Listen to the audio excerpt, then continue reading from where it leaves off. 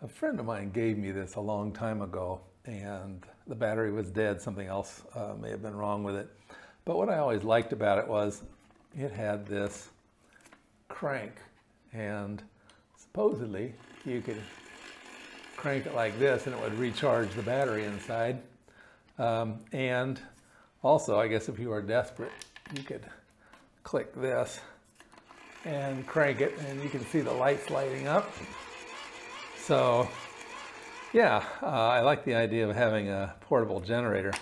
And so the other day I was online and I found this thing, which is also a hand crank generator. And supposedly it will charge a mobile phone.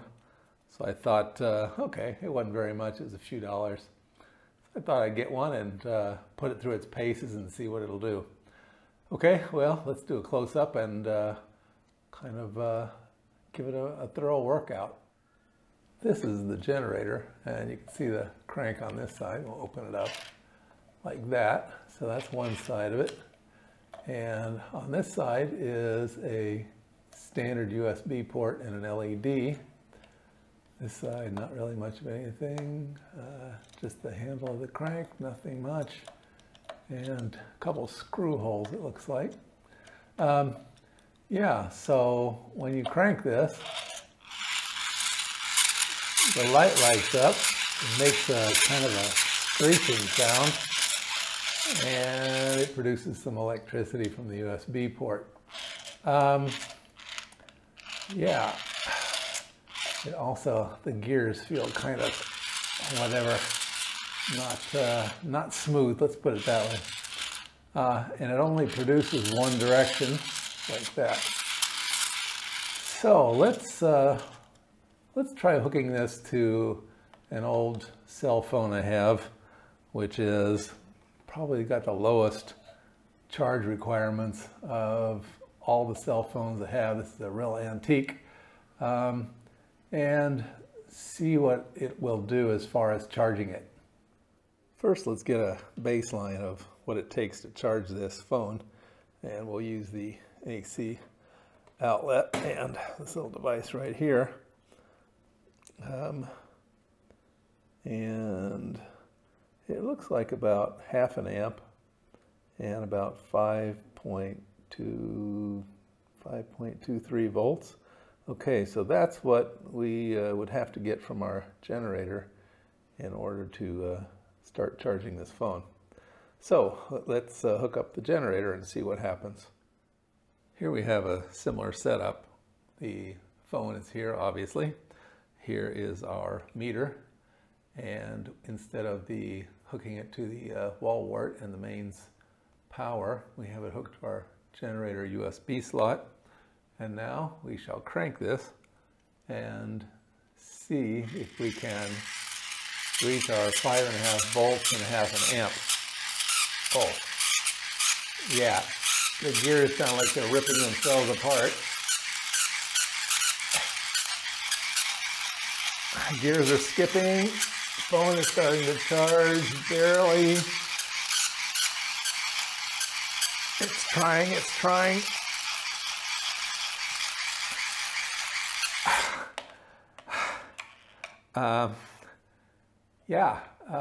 This thing is getting harder and harder to crank. My guess is that the plastic inside is rubbing on plastic, and it's probably either melting the plastic or turning it into dust.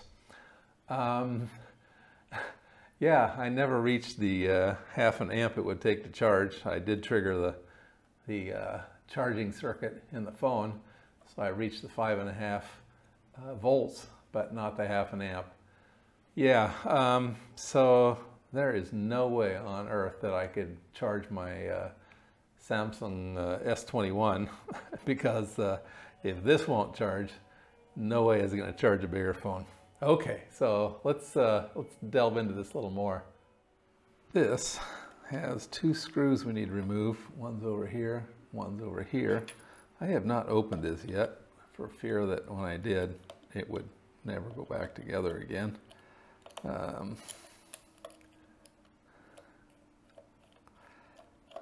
One screw just see on the back of my hand. Okay, there we go. Whoa. Whoa. Uh-oh. It seems like one of those things that if you just move it a little bit wrong, it can all fall apart. Yeah, clearly the top cover. The top cover has these notches which are holding down the gears. The gears are, well, they're lubricated, but boy, I don't know why they're screeching like they are. It's got a simple circuit board right there, which it looks like just basically diodes to rectify the AC that this is producing into DC, because I don't see anything that looks like a voltage regulator. Yeah, and then the diode right there. And this is about as delicate as anything you'd want to see. I'm afraid I'm going to break one of these wires any moment.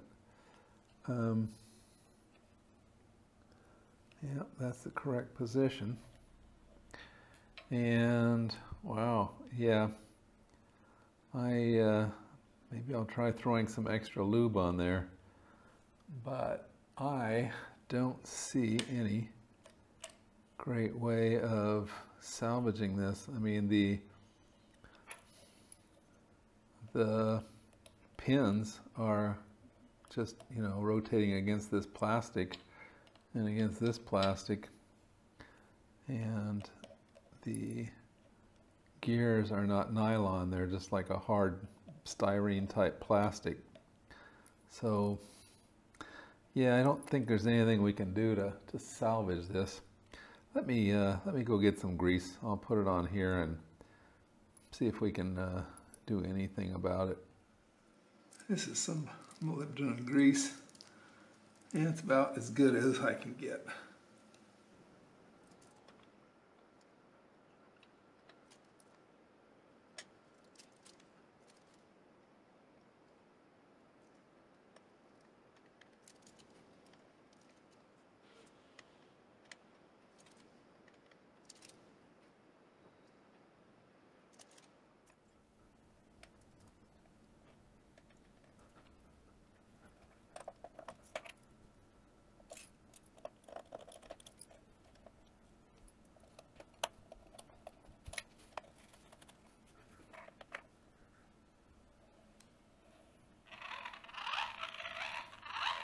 Well, it sounds considerably better. Whoa, skipping gear, yeah.